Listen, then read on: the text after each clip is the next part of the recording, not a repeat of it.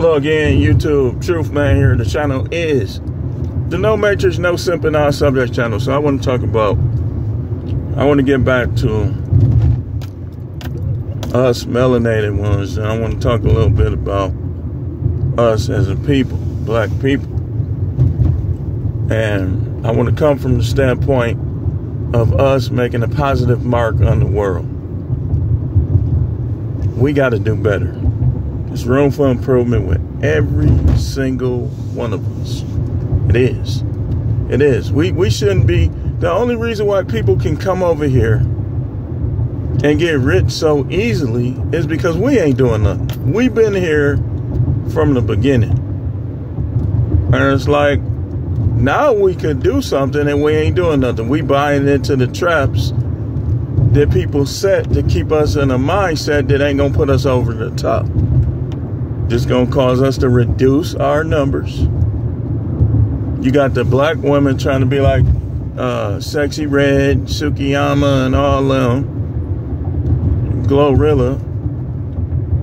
They'll put a nice looking woman like Glorilla in front of you, and they try to emulate her. Like, well, Glorilla's like that. She's nice looking. Glorilla need to change, and anybody that's been like her need to change. You know, it's like,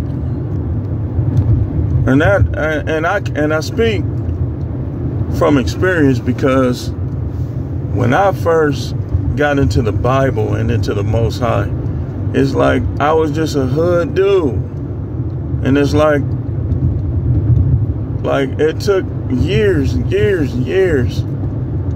for me to catch on how these jobs was and to play the game.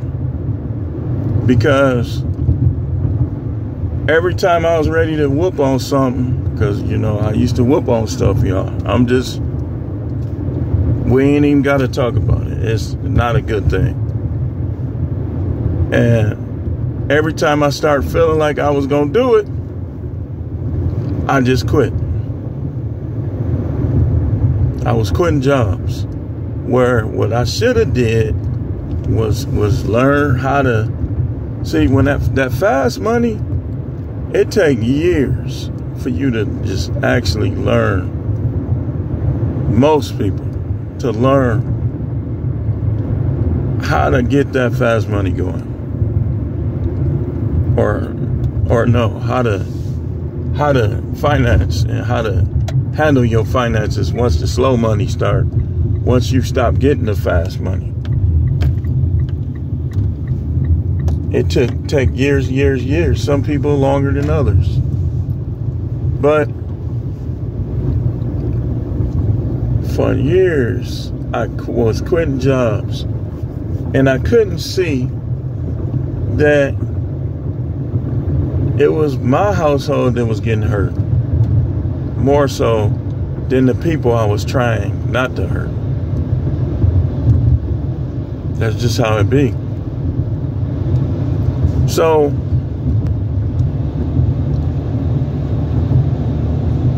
now I know, but look how old I am.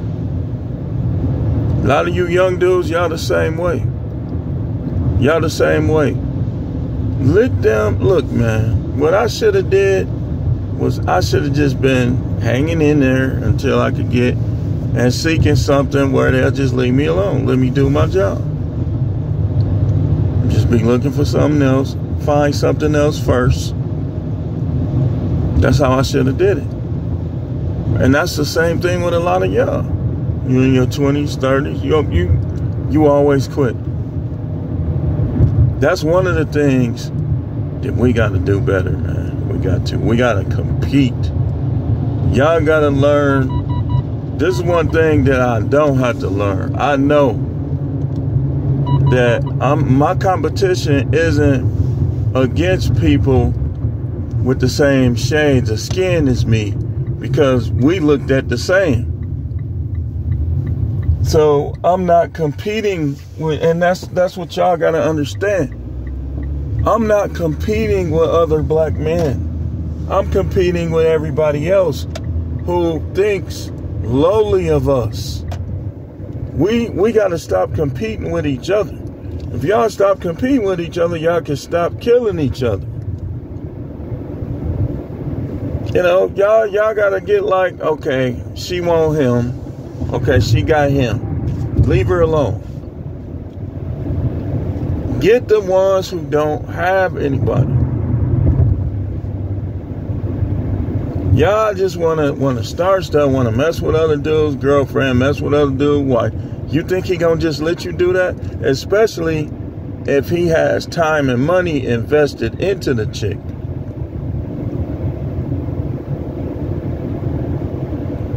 Like me, for instance. Okay, let's talk about me. I'm to the point where if you could get her, because we not a couple like that, then by all means. But here's the thing though.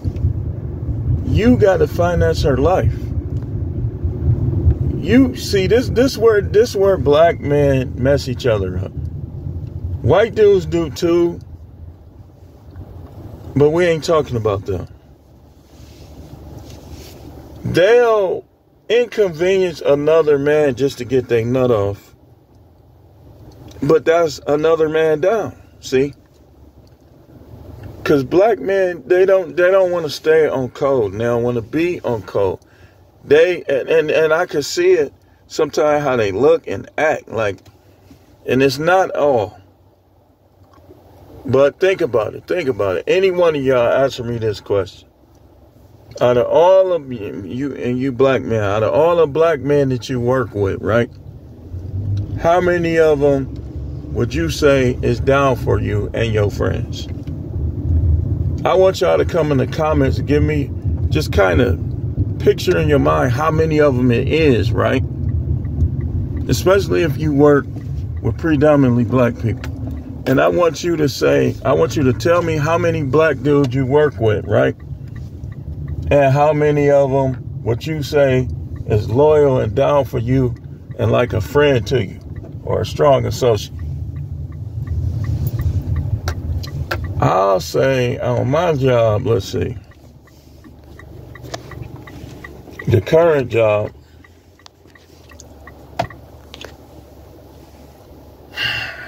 I would say it's like maybe 80 black dudes.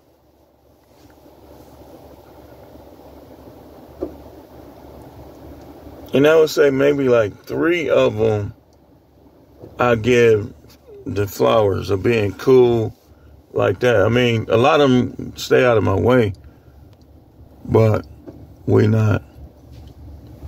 And that's not including the Africans. Here's the weird thing about them. All of them cool.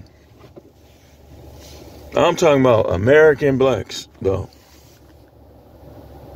I'm cool with the Africans. It was like that in Texas, too. They do things different. They move different. But black dudes, they want to talk behind your back. They want to throw shots at you to elevate themselves with the women. What you talking about another man for to some women? But that's what they do.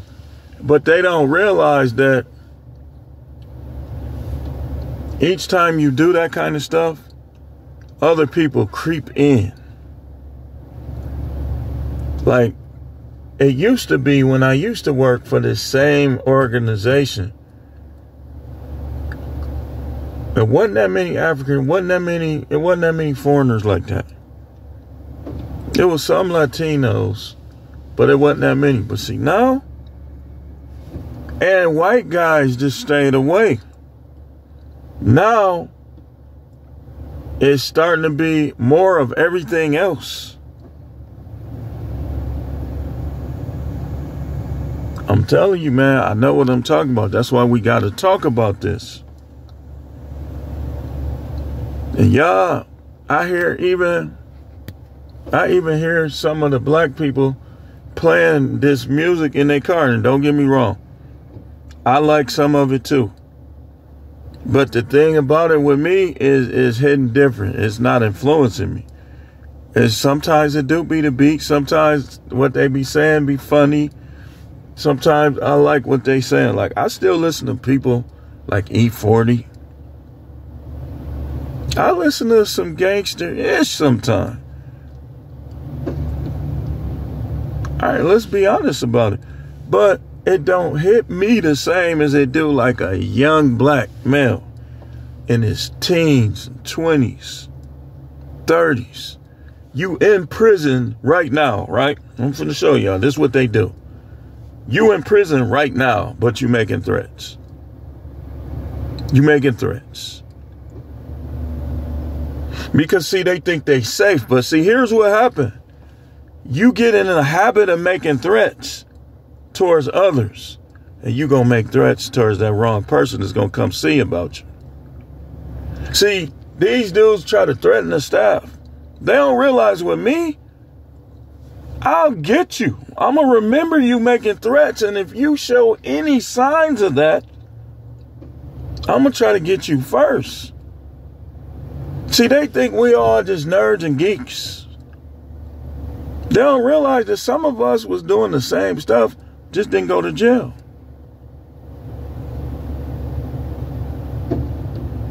If not worse. So, but in the process of your thuggery, Mr. Thug, Nigerians coming over here getting rich, Latinos coming over here getting rich, Indians definitely coming over here getting rich, everybody getting rich, and you going to prison. So who winning? You doing all, they talking about switches and having switches on gun. Man, you know how much time they're going to give you to catch you with that?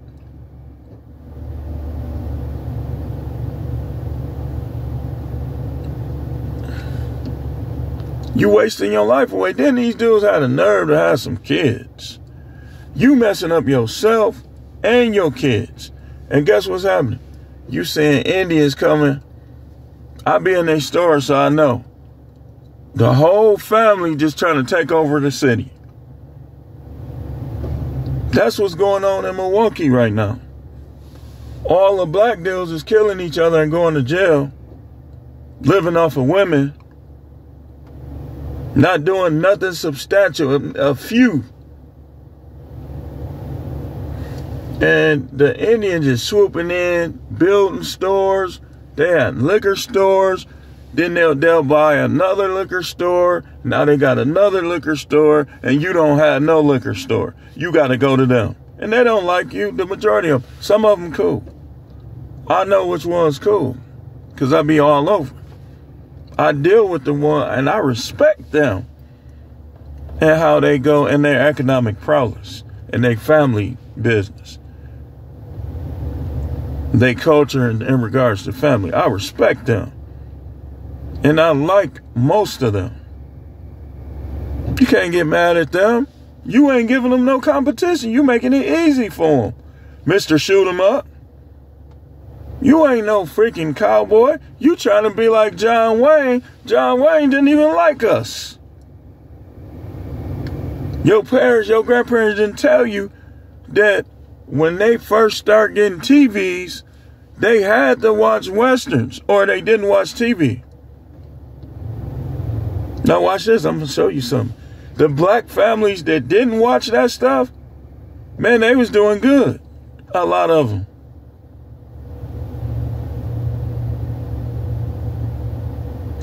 Now, remember the story Rosewood? The black families involved, the carriers, they were well-to-do. So, and it was a lot of black families. It wasn't like this here. Everybody, see, y'all think everybody was broke when that racism stuff was going on. A lot of them was, but a lot of them wasn't. The carriers, the ones that's mentioned on Rosewood, they were well-to-do. Black Wall Street, all that stuff. See, y'all wanted to sit in, y'all wanted to be friends with them. Please be my friend. Should have been like,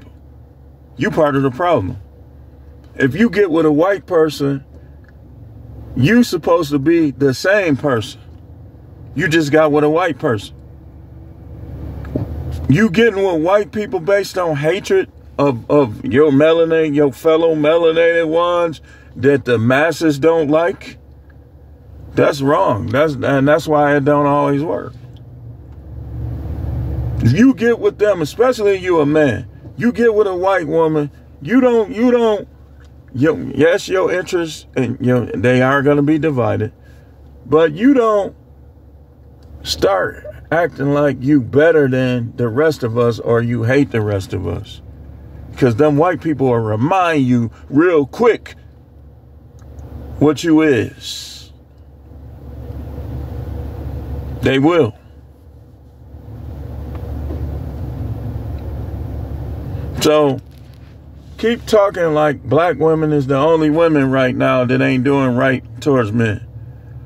Have you been paying attention, sir? They are talking that stuff. White women be on here talking about men. Black women be on here talking about men. Latinas, Asian, they all talking it, man. They all XX. There's no group of women that you are perfectly safe marrying them with a marriage license. None.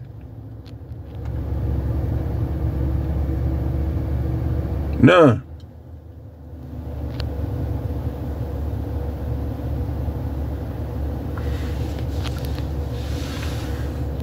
I'm going to say this, man. I probably should.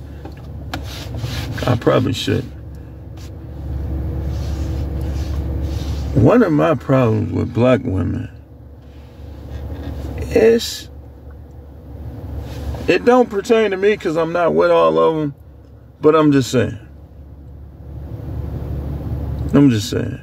This, you might even think this is funny. How can I say this in a PG-13?